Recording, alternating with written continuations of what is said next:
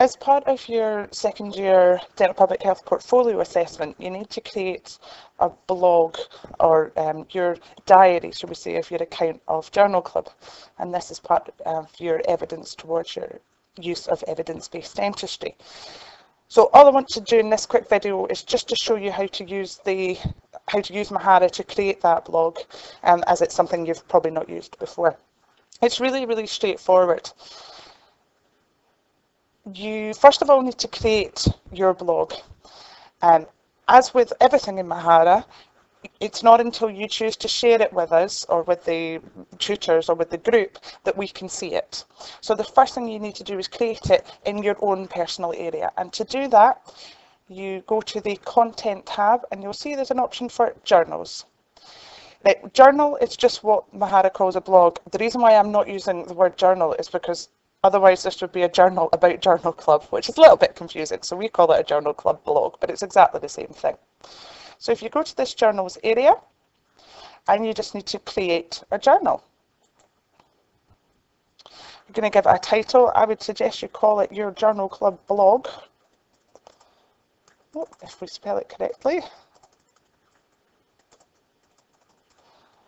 And you don't really need to write a description because it's fairly self-explanatory in the title. And we'll just go to Create Journal at the bottom of the page. And now that journal is there. And basically all you need to do is add a new entry, you can see from this option here, each time you've got something to add to your blog. So basically we're looking at every time you're at a Journal Club session, you can add a new entry. It'll automatically date and timestamp it, so you don't even need to worry about that. It's just a case of adding in there the short amount of words that you have, so we're only really looking at 100 words per post, saying how you've benefited from Journal Club today and what your involvement was.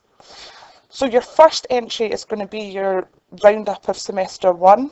So just for the sake of clarity, I'll just show you how to do that. You just go to Add New Entry. And then you want to title each entry so it's clear what we're talking about here. Like I say, you don't need to use the date stamp. You don't need to use the date because it's stamped on there, but certainly for the first one, it's obviously going to be Semester 1 Summary. And then you would just write in the box whatever you feel is appropriate. And then we just go down to the bottom and save entry.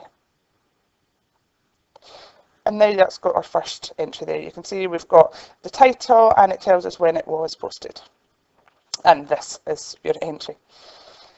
And you can just keep adding entries as and when you want to. So I would strongly recommend you do this shortly after Journal Club so it's fresh in your mind. It's very quick, won't take you long at all. You can write some notes during the session and then just condense them into your entry. So this currently is just sat in your own personal content area, nobody else can see it. What we need to do is add it to your page, your portfolio page, so that when you submit it, we can see it. So you just add it in the same way as you add anything else to your page. So if we go to the portfolio area and to pages, and in here you'll have your portfolio page. It's the same one that you've been putting your audit on. We're just going to add to it. So I'm just going to go to this one here. And this should look pretty similar to what you've got at the moment. You've got your introduction, your first year oral health promotion folder, and obviously your second year audit folder. So now we want to add the Journal Club blog. So go to Edit Page. And you'll see there's actually a tab here for journals. So if we click that down there, and we want to use the top one that says Journal. If you use the other ones, it will only add one entry, whereas we want the entire journal here. So just click and drag, and then it's going to ask you which journal. Now, if you have multiple journals in your content area, then there'll be multiple journals to choose from. Obviously, I've only got one, and you may only have one as well. But just make sure you click that, and then we'll scroll down. Oh, it's under there, and we'll just hit Save. And now it will appear on your page. So you actually have two ways in which you can add an entry. You can add an entry straight from your portfolio page. You'll see it's got an add entry there. Or you can do it the way we just looked at by going to the content area. Either way, wherever you add the entry, it will appear in both because they're inherently linked. So if you add it in the journals section, the entry will appear on your page, and if you add it on your page, then the entry will appear in your journals. So it doesn't actually matter. And as the semester goes on, you're going to have more and more additions to this. So I would recommend you give the Journal Club blog a column of its own, because it'll get quite long as the semester goes on. Just so that you know exactly what it looks like, it's always a good option when you've made any changes to your portfolio page. When you're happy with it, you go down to the display page option, and this makes sure that you know exactly what is going to be seen by anybody else viewing your page. And you can see here that there's your Journal Club blog.